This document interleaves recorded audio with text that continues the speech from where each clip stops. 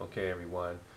This video here I'm making for those of you who don't have a clue on how to set up your keyboard, language keyboards to type in foreign language you're learning.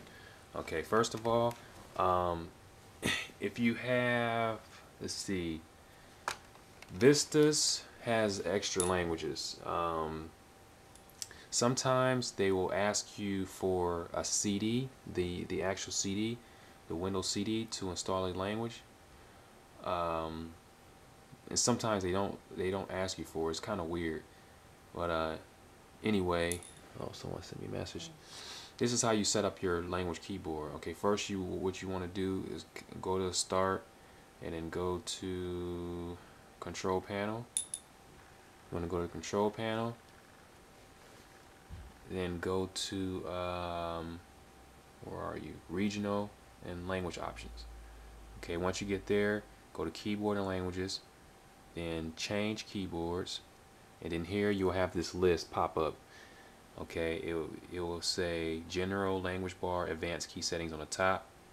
Of course, text services and input languages. Okay, so this first bar here where it says default input language, select one of the install input language to use as a default for all input fields.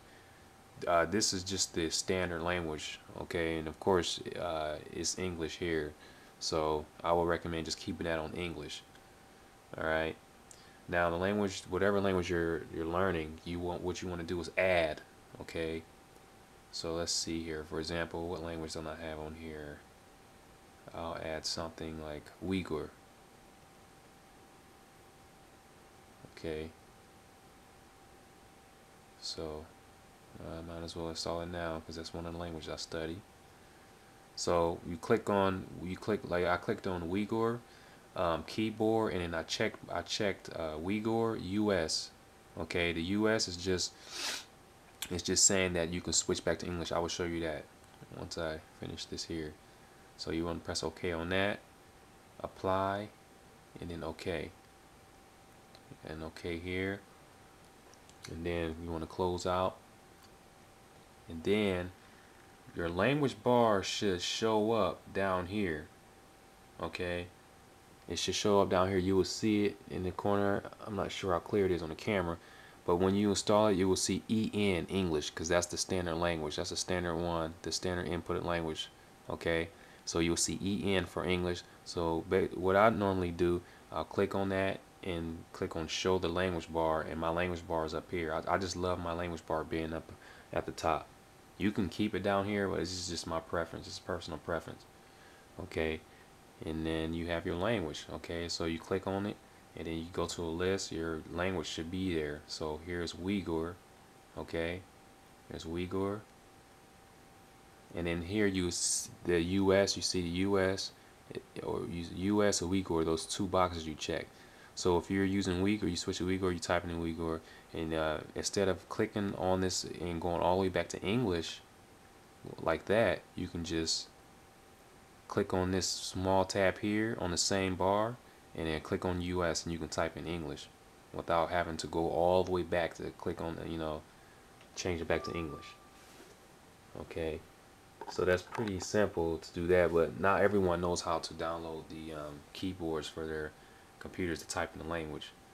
Okay, um, and of course when you're practicing, like I said, you go to chat rooms and practice, or what you could do, you can open up Microsoft Word and just play around with it and whatnot. Sometimes I have AIM. I'll use my AIM and I'll click on my own name. See, I have some Arabic stuff on there already because I was practicing. So I use that to type in, let's see, whatever language I'm practicing. See that? And you change the font and whatnot and just practice there.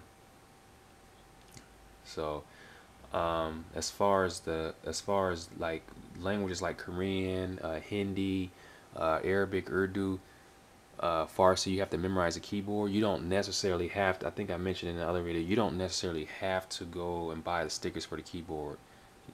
You should. I mean, you could save money and just this is what I normally do. Okay, open up my browser. and I go to Google here, and let's just say let's just choose a, I'm going to choose a common language. Let's say German keyboard layout. Or no, that's too easy. Let's say Russian keyboard layout. Okay, so I'm going to type in Russian keyboard layout. Russian keyboard layout. Alright, Russian keyboard layout, and then here they have a bunch of keyboards. Okay, so you just choose one that looks, let's see here, let's look at this one. Images for Russian keyboard layout. Full size image. Okay, and I mean, this is a good one. This is, yeah, it's a correct one. So basically, what you want to do is bookmark this. Okay, you want to bookmark that, and whenever you want to practice, or you type, whenever you're going to use Russian typing Cyrillic, you want to open up that, make the box small, like this. Okay, you make the box small, so you can see and have the other programs open. And let's just say, for example, I'm typing to myself here, I haven't, and I'm just beginning off with Russian, and I don't know where all the letters are. Just have your box there, click on your Russian. Okay, you click on your Russian language and get down to business, get the party started, get the get it rolling. That's what you do. And then you just have your box over here on the side and just look off that. Now it's a slow process at first, of course, but just keep doing it. You do it for like more than a week and a half. About a week and a half. You do it every day. Then you'll notice that you won't need to look off that keyboard anymore. You won't even be looking off of it. You're like, oh, I'm not even looking off the keyboard. I don't need it. So yeah, this is what you want to do. You don't have to buy stickers, okay? And it's almost like having stickers. It's just they're just not on your keyboard. You're looking off this page here. So I would save money and just learn it this way.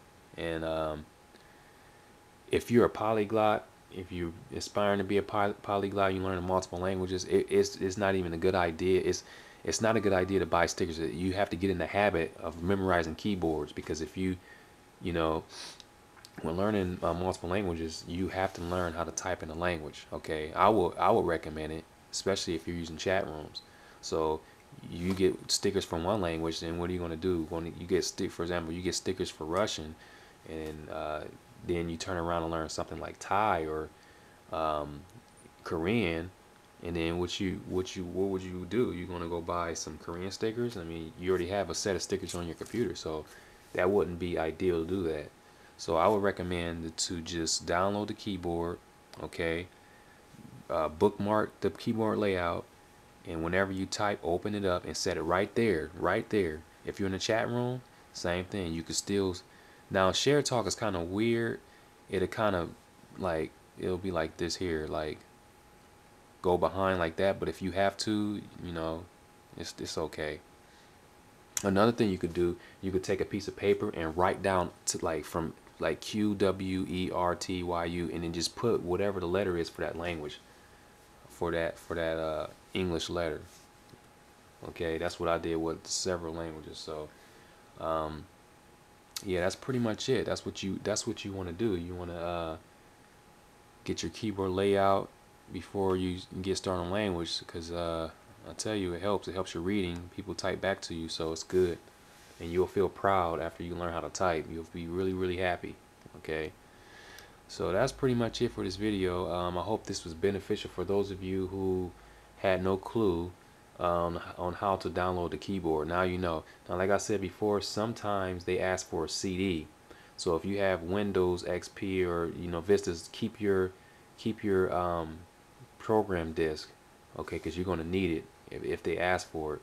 Now I don't know why they ask you sometimes, sometimes they don't, but I think it's best to just hang on to that CD, because you may need it for the language. Okay, so yeah, this is it for this video. If you guys have any questions, just send me a message, and I'll get back to you as soon as possible. Thanks for viewing thanks for viewing the video.